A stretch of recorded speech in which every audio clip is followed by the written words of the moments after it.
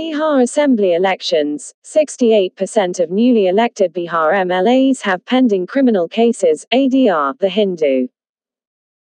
68% of the newly elected Bihar MLAs have pending criminal charges, with 51% of them having declared serious cases against themselves, including rape and murder, according to a report released on Wednesday by the Association for Democratic Reforms, ADR.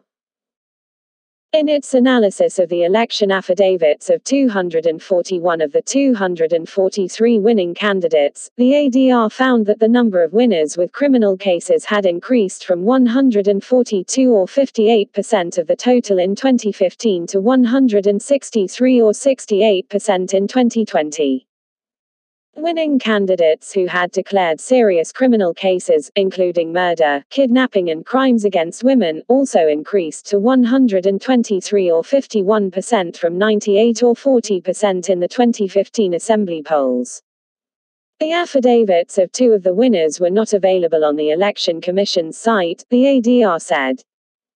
73% of the RJD and 64% of the BJP winning candidates had declared cases against themselves.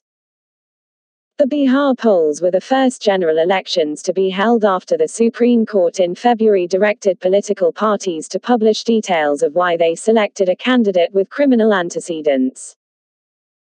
The ADR report also found that 81% of the newly elected MLAs had declared assets over 1 crore rupees, an increase from 67% of the members elected in 2015. An analysis of the assets of the 96 re-elected MLAs found that their assets had grown by an average of 67% from 2015 to 2020.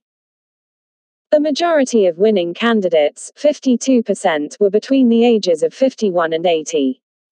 26 women were elected to the assembly. The report also said that 34% of the winning candidates had educational qualifications between Class 5 and 12 and 62% had declared themselves to be graduates or above.